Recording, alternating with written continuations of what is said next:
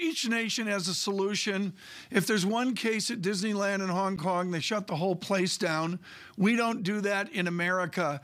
I'm fascinated if you believe capitalism, and certainly the American model, can cure this pandemic, lessen the pain, lessen the deaths. Can we have private enterprise step in and help limit this pandemic?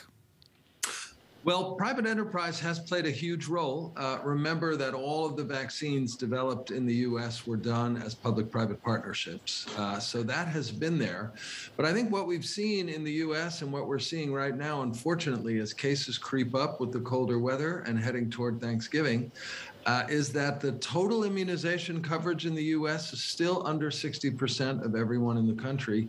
And that's why we're still seeing over 100,000 new cases a day. Well, if that's the case, what does private enterprise need to do more if that's the only identifiable solution in America?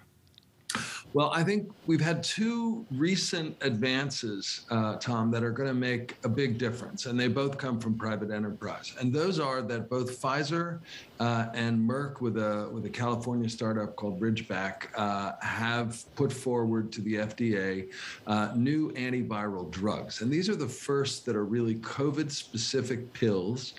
Don't need to be refrigerated, taken twice a day for 5 days, that can significantly reduce symptoms and can reduce hospitalization and death. Pfizer's looks really good, perhaps a 90% reduction in serious disease if you take it within 3 to 5 days of becoming symptomatic. So that's a big advance. And that's really, I think, also going to help the people who are just dug in and resistant to getting immunized, because this is not a vaccine. This is an antiviral drug.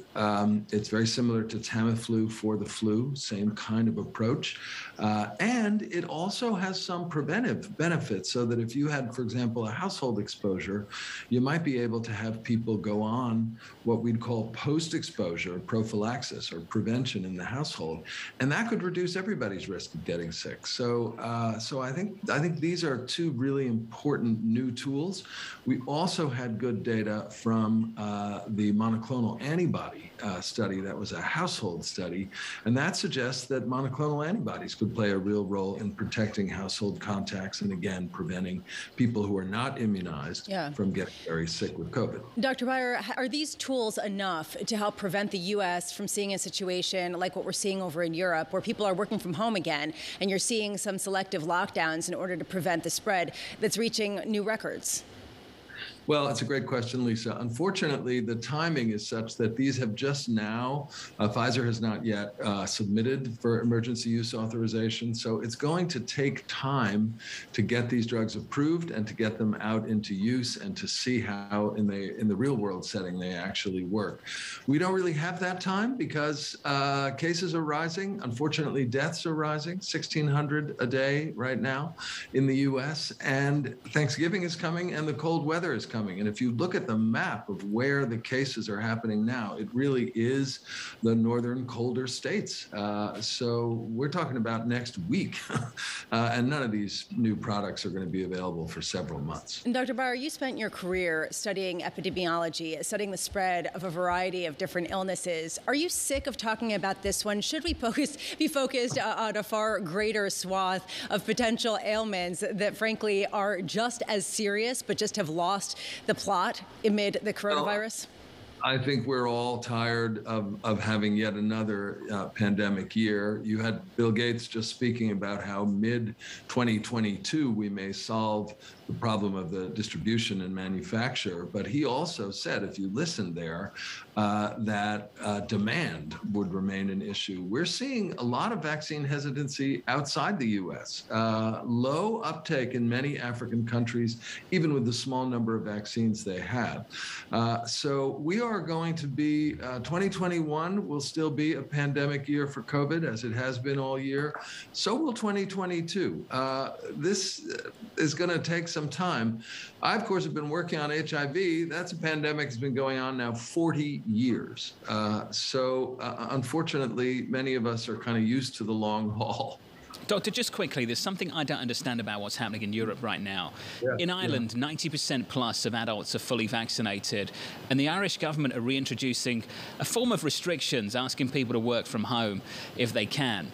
I struggle to understand what's going on in Europe when we see vaccine uptake in countries like Ireland so high, yet they're grappling with this surge in cases. Why?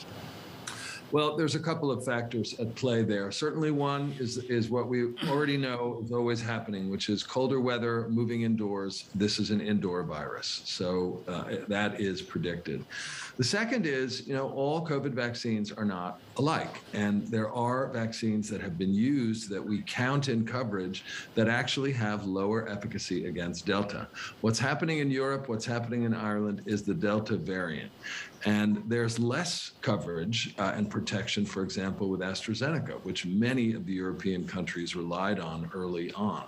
We have better, more robust protection against Delta with the mRNA viruses and with Johnson & Johnson, particularly when it's boosted. Yeah. But many of the early immunizations in Europe were with AstraZeneca, and it has lower efficacy against Delta.